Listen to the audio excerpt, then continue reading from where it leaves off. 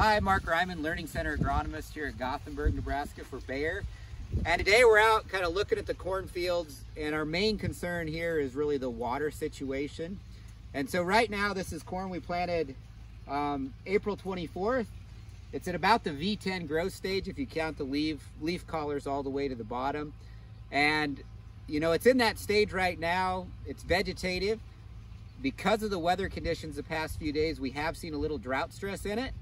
But it's not really at a stage where you're affecting yield a lot. That happens much more in the kind of early pollination, early grain fill growth stages for the corn. So one of the big decisions we're trying to make is, you know, when do we start irrigating? If water is not limiting to you, you know, watering right now may protect a little bit of yield, but you know, we're at the stage where the roots under the corn are at about 2 feet deep, and because the corn right now is going for moisture that we've picked up in the kind of second and third foots, I think we're growing those roots a little bit deeper. That's a critical thing we may need later in the season. If water is a limiting factor, say you've got an allocation or something like that that you're dealing with, you really want to, at this growth stage, probably let it go if you can with a little bit of stress, because we're not affecting yield much, and save it, you know, for that critical period of kind of early pollination and early grain fill. The corn's gonna need about 8 inches of water in about that 25 days around when it starts tasseling to the blister growth stage. So that's really something we wanna be preserving that water for.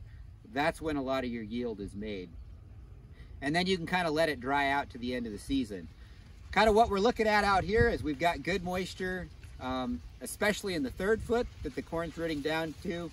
We've got some moisture in the second foot, and that top foot is pretty dry where the corn's utilized it. So the goal is to get the corn to root down some, to go after that deeper moisture and preserve the water that we can for later in the season when we're doing a kind of more critical piece of setting yield.